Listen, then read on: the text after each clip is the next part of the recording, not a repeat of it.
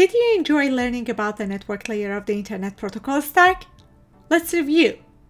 We first learned about the services the network layer provides, routing and forwarding. We broke down the network layer into data plane and control plane and discussed how services in each are provided. We also reviewed the architecture of a router that is the main network device. Routers carry the complexity of the core of our networks.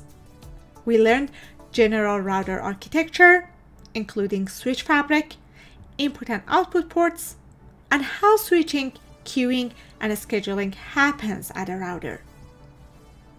Then, we focused on the data plane and digged into traditional destination-based forwarding as well as SDN-based generalized forwarding. We also discussed Internet Protocol, the main protocol of the network layer, and its foundational service of addressing. We discussed how addresses are designed and assigned to hosts, subnets, networks, and ISPs.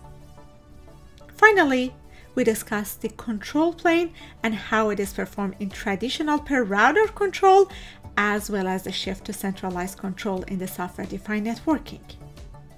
For per-router control, we learned algorithms, protocols, as well as importance of policies in decision-making in large scale. For centralized control, we learned the general framework and observed the changes in the trend of network innovation through SDN. This concludes our basic introduction to the Internet's network layer.